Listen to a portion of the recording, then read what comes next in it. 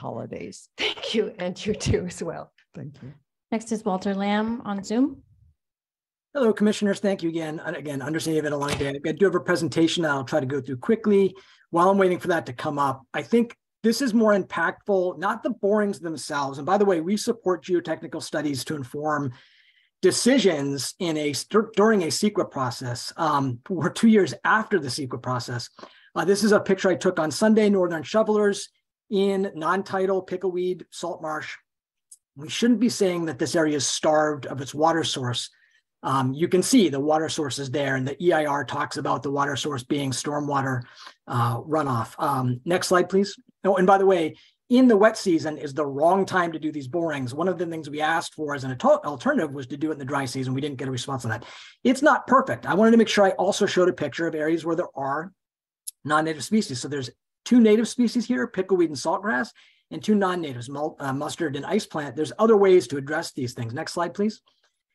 The biggest, I think, false narrative today is that we're taking the exciting first 2 steps of a longer 35 sequence project. And I'm telling you, I won't be able to describe this in 2 minutes, but we have all the records. The project is dead. We have this 2 sequence is the new project. It's the new journey.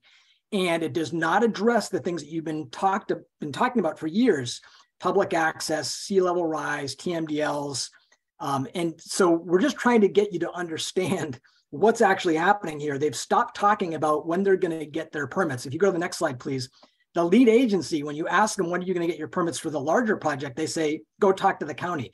It's a huge red flag. Next slide, please. You've heard, just how many times? I mean, truly, this has become quite a pattern. Next slide, please.